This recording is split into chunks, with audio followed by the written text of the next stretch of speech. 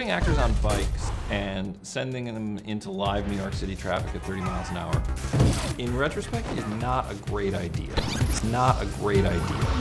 The real actors riding in live traffic through intersections, that's stuff you just don't do in New York City. It's dangerous.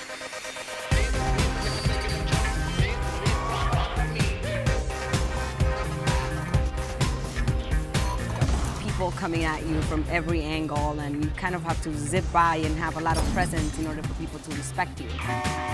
Got some cars there. It's real. It's a real movie. You know, we hurt pretty much everybody. That one hurt. Joe got the award for most stitches with 31 when he went through the back window of a cab. It's funny how much attention you'll get when there's some blood involved. This is Joe's bike, and that's where he ended up. You have to focus, because at any given time, there's 100 different things coming at you that you have to make sure you don't hit. You have to trust your instincts too, though. Analyze it real quick and go.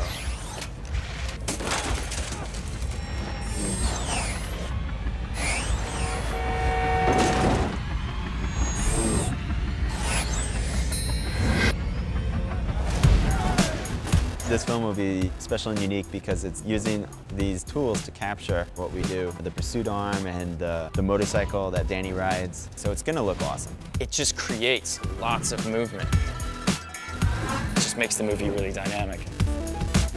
I'm here to do the impound scene.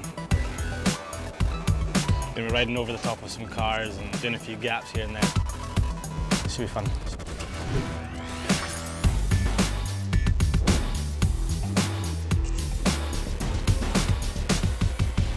Fixed gear, steel frame, no brakes. Can't stop. Don't want to.